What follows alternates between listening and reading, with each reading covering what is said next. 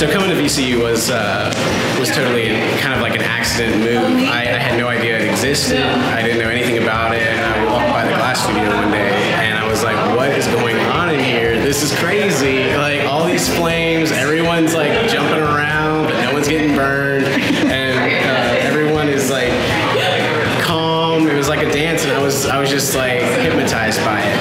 It was difficult starting out as an artist, but I saw that Richmond was a place where like creativity and art was actually starting to bloom.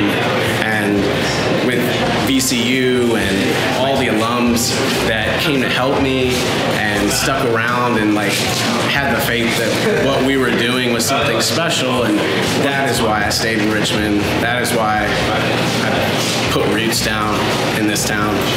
But it's all about just like giving back to the community and showing glass in a new light. I mean, that's stuff that's just not done anywhere.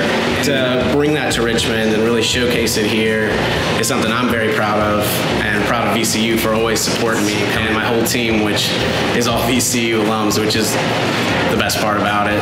So it's full circle.